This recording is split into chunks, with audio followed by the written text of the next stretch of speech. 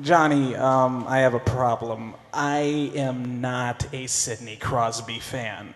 I kind of find him to be a bit overhyped. My question to you, the greatest captain in all of hockey does not play in Pittsburgh. He's sitting right in front of us, folks. Mike. Aren't you wearing an 87 jersey? That is not for him. That's my birth year, I promise. Okay. All right. I was wondering. I promise. My question for you is, how does it feel to know that you have more Stanley Cups than the supposed Michael Jordan of hockey? You know what?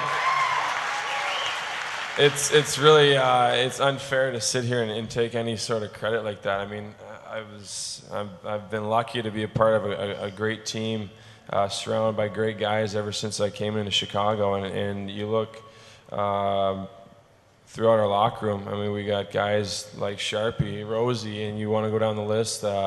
Duncan and Brent and even Marion Hossa, and even some of our younger guys have matured. And a lot of people ask me the difference I think between the team in 2010 and this year. And I think this year is everyone understood the concept of buying into the team game and doing whatever it took to win. And I think that's why we had a great regular season, and that's why we had all that success in the playoffs. And we had some tough moments.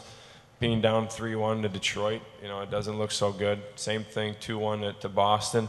But guys never gave up, and that doesn't just come from one guy. And it's easy to give someone like myself the credit because I have a C on my sweater, but we have a lot of leaders in that locker room, and every day it makes my job easier, and in a way it makes me look good, to be honest with you.